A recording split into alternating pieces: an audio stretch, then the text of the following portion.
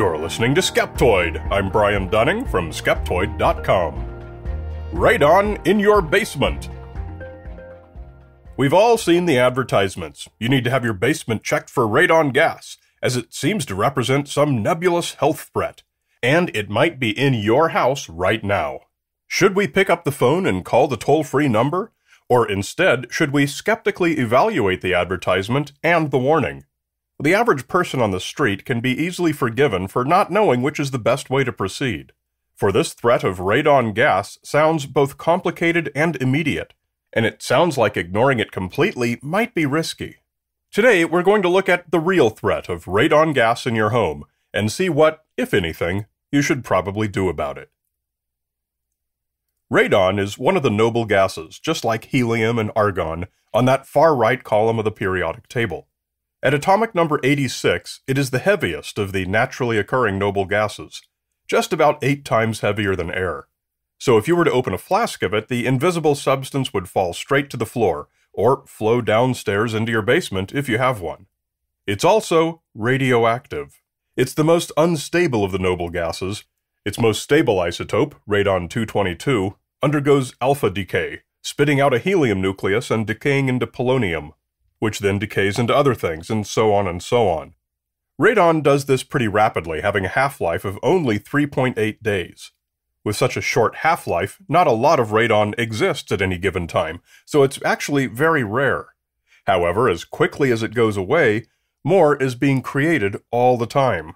Uranium and thorium, which are among the most abundant elements in the Earth's crust, are what decay into radon. And so, seeping up through the ground worldwide is a constant, always-on supply of brand-new radon gas.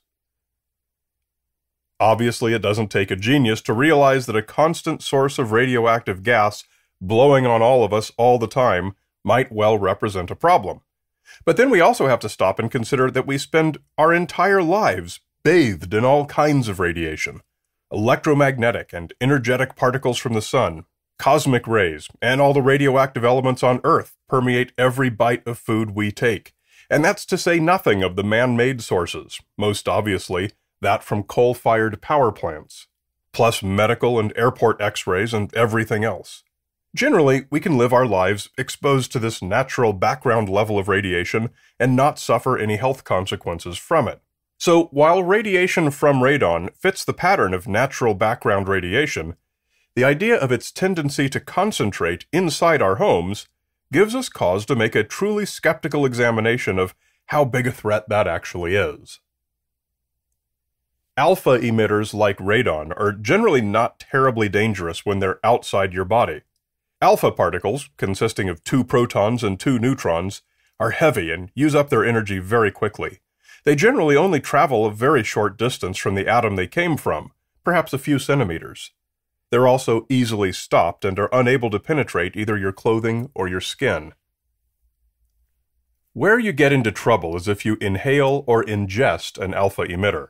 When you breathe in radon, you're taking it directly into your lungs, where its fast-acting decay fires these short-range alpha particles directly into your lung tissue with no protective barrier at all, sometimes causing severe damage to cells and DNA. The more often this happens to you, the greater your chances become for one of these damaged cells to turn cancerous and develop into a lethal case of lung cancer. This is not the first Skeptoid episode to evaluate the true risks of widely publicized natural processes that invade our homes. Episode 494 was about black mold, claimed on the internet and in advertisements to be a tremendous health risk for everyone. Turned out the truth was so much milder that for most people, remediation is not recommended at all, as mold poses little or no danger for almost everyone. The bottom line on black mold is that expensive services to tear apart and rebuild your kitchen by guys in spacesuits and respirators is usually just a way to sell people unnecessary services. As much as anything else, that skeptical review of black mold is what motivated this episode on radon gas, as well as other popularly trumpeted, non-specific, quasi-scientific notions like sick building syndrome and multiple chemical sensitivity. Is radon an exaggerated boogeyman designed to separate naive homeowners from their money? or is it something we should be realistically concerned about? Well, nobody had thought much about this until 1984, when Stanley Watrous, an engineer at the still under construction Limerick nuclear power plant in Pennsylvania, set off alarms on the newly installed radiation detectors at the plant's entrance. Nobody could figure out why, as the plant hadn't been fueled yet. Investigating, engineers from the plant found that his clothes were contaminated from radiation he appeared to pick up at home, and when they tested at his house, they found levels 20 times higher than in a uranium mine. The Watrous home was built right on top of a natural fountain of radon gas. From then on, regulators started thinking about the health effects of radon accumulating inside homes. It turns out that radon represents a real risk for everyone. In the United States, there are about 21,000 deaths annually from lung cancer caused by radon inhalation. To put that in perspective, it's slightly higher than the number of deaths caused by drunk driving, which is about 17,000. So if you consider how much time you spend worrying about drunk driving, you should be just a little more concerned about radon in your house. Calculating your real risk is a bit more complicated. Your risk depends on other things as well. Two, most significantly. The first is where you live, because natural levels of radon vary a lot. And the second is whether you smoke. Of that 21,000 annual deaths from radon, only 2,000 of them are among people who have never smoked. Smoking is just not good for you, and among its hazards is making your lungs far more vulnerable to the kind of damage done by alpha radiation, though the exact mechanism for this isn't yet clear. Geology is what determines how much radon is seeping up out of the ground where you live. So a wise first step is to search the web for radon map and see what your area looks like. A number of websites provide interactive maps that show you average levels in your town. In the United States, many of the northern states range pretty high, while much of the south and the west coast tend to run lower. But everywhere is affected by local variations. Remember Stanley Watrous's house, so don't take any generalizations as authoritative. So this is a great time to take a moment to talk about radon levels, how we measure them, and what levels are considered too high. Radon radiation levels are measured in picocuries per liter. At 1 PCIL, they're average just over 2 nuclear disintegrations per minute in a liter of air, resulting in 2 alpha particles being emitted. As radon is naturally occurring, even the fresh outdoor air has a reading, averaging about 0.4 PCIL, and ranging as high as about 0.75 PCIL. So there's really no such thing as 0 PCIL of radon.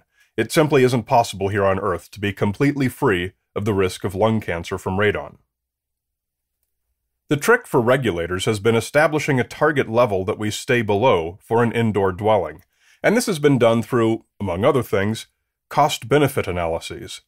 In 1986, economists with the Environmental Protection Agency undertook to figure this out. They determined that in 95% of the cases, it was possible to reduce radon levels to below 4 PCIL, and that in 70% of the cases, it was possible to achieve 2 PCIL. Getting much below that turned out to either be not possible or prohibitively expensive. At the same time, they calculated how many lives would be saved, at which levels, and at what costs, and what emerged was a point of diminishing returns. At 4 PCIL, it cost $700,000 to save a life. At 3 PCIL, that cost went up to $1.7 million, and at 2 PCIL, it would cost $2.4 million to prevent 1 death from lung cancer. Furthermore, at 2 PCIL and below, concentration is low enough that the measurements became unreliable, with false positives and false negatives giving invalid data. So the action level was ultimately established at 4 PCIL. What this means is that if your home has a reading higher than 4, it is recommended that you take remediation action. But if your level is 4 or less, then it's not worth doing anything. So how should you proceed if it turns out yours is one of the houses which calls for mitigation? There are a number of ways this is done, and every house is different. In the United States, the best first step to take is to locate your state's radon office. Every state has one. and check their list of certified or licensed radon contractors. Once they check out your house, there are a variety of different things they might do. Usually, the best measure is prevention. Find out how radon is getting in and stop it, and this is what the EPA recommends. Sometimes the best mitigation is ventilating the radon to the outside. Sometimes it's a combination of both. A certified or licensed radon contractor will figure out the best solution for your particular house, structure, and the geology upon which it sits. So let's wrap this up with an official Skeptoid recommendation. Natural radon outdoors is indeed a part of the normal background radiation levels that aren't likely to hurt us, but its tendency to concentrate inside our homes sets it apart from all those other sources. Your risk from radon is low but real, and it's very easy and inexpensive to do a test. You don't need to buy a fancy electronic gadget or hire an expensive person, but you do have to test. You can't just sniff for it. Remember, radon is a noble gas, meaning it has almost no chemical reactivity. Thus, you won't be able to smell it or taste it. Luckily, at any hardware store or online retailer, you can buy a kit for around $20. You lay the detection strip on the floor for a few days, then you mail it in and get the results by return mail. This is well worth doing for everyone. 1 in 15 homes in the United States comes back at 4 PCIL or higher. Those are pretty short odds, and $20 is a bargain just to make sure you're not among the unlucky ones. If you've ever smoked, your risks are considerably higher, so you should really do it. Either way, it could well turn out to be one of the easiest preventive measures you ever take to protect your family's long-term health.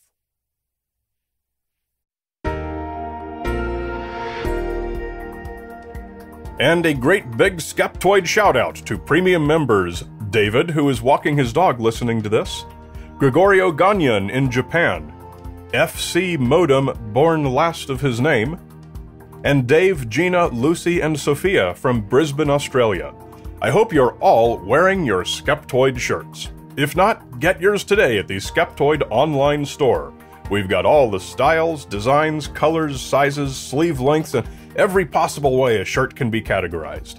Check it out and get yours today. Represent the skeptical perspective and make all your friends jealous. Skeptoid.com/store. You're listening to Skeptoid, a listener-supported program. I'm Brian Dunning from Skeptoid.com.